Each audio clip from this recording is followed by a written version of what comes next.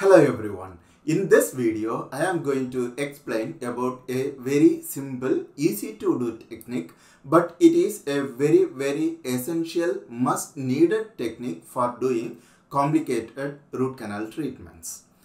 Have you ever come across there will be two root canals which are very closely present to each other, and whenever you intend to do cleaning and shaping for one of the canal, the file, especially the rotary file, will automatically go inside the other canal. How many ever time that you intend to prepare one of the canal, the file will automatically go inside the other canal and you will be frustrated. There is a easy technique to overcome such complicated situations, and a essential technique to handle such situation is called the TCA technique, which is also called as the tactile controlled activation technique. So let me explain how this technique is done and how it is going to be really helpful in our clinical practice. Let's look at a mandibular incisor. We all know that in many situations, maybe around 40% of the situations, mandibular incisors will have two root canals, the labial and the lingual. The labial one will be the easy one to locate, negotiate and do cleaning and shaping, and often missing the lingual canal. So what we do, whenever we attempt to negotiate the root canal with a file, especially with a hand file, the file will automatically go inside the labial canal. So by doing a small curvature and trying to negotiate, we shall negotiate the lingual canal with a hand file. It's not a problem. Maybe we may have to extend the access cavity little more towards lingually, and we shall negotiate it. So after negotiating and creating a glide path with a hand file, what's the next step? We have to do cleaning and shaping with a rotary file. So for preparing the labial canal, we can use a rotary file, and the rotary file goes inside the labial canal easily. There are no problems. But when you attempt to do cleaning and shaping for the lingual canal, the file automatically will go inside the labial canal.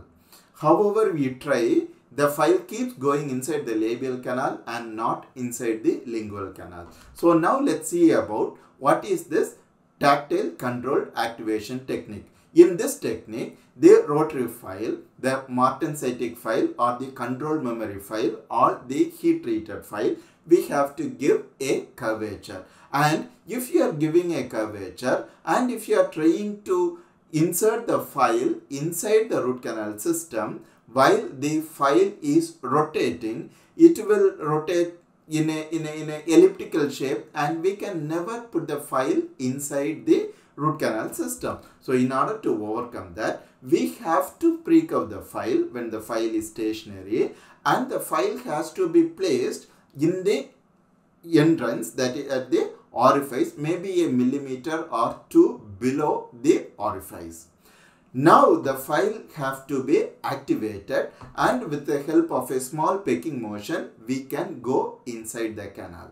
So let's see a small video clip. I have pre-curved the file, and now I will be placing the canal, placing the file inside the lingual canal, and now I activate the file, and in a pecking, in a little up and down motion, I can enlarge the, and I can do cleaning and shaping for the lingual canal. Once I do that, maybe for a millimeter or two, 3-4 times, then I will take it out, I will clean the file, again I will pre-curve it, and again I will place it inside the lingual canal. Then only we are activating. One of the essential tips or the essential mandatory requirement while doing rotary instruments is the rotary file should be rotating while entering inside the root canal system. That does not apply when you are using this TCA technique. So in this complicated situation, with the help of a control memory file, we can pre-curve it, and whichever the canal that we find it difficult to clean and shape, we place the pre-curved rotary file inside the orifice, maybe a millimeter or two, how far deep it goes, and then you activate the file. Then you will, in a small pecking motion, you can go little by little deeper, cleaning and proceeding with further cleaning and shaping. So this technique has been shown to be highly effective in handling this difficult to do root canal treatments. Yet this technique is not only limited to a mandibular incisor. A more often situation which is quite often encountered in our clinical practice is the mandibular first premolar with two root canals. In this picture, you can see that in the mandibular first premolar, that there are two root canals which split, which is called as a deep split, which goes deep inside as a single canal. Then it will split into two root canals.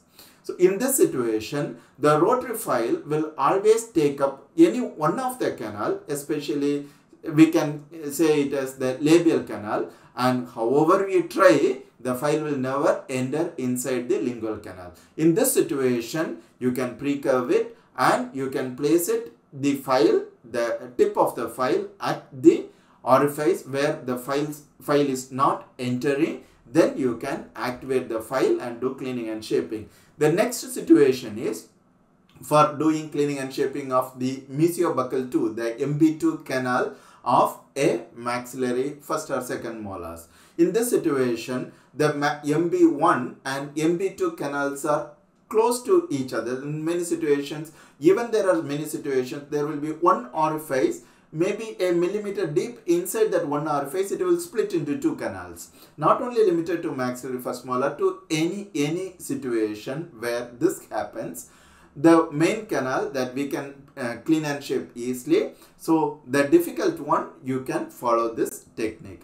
And in the yet another situation is, while doing access cavity preparation, we would have made the access so deep so that the orifices will be in the walls instead of the floor. In those situations, whenever we are using a rotary instruments, it will keep going hitting at the floor and the file will never go inside the orifices. In those situations also, you can pre-curve the rotary file, place it at the orifice. Probably it will be present in the wall of the access cavity preparation. Then you can activate and then you can do cleaning and shaping.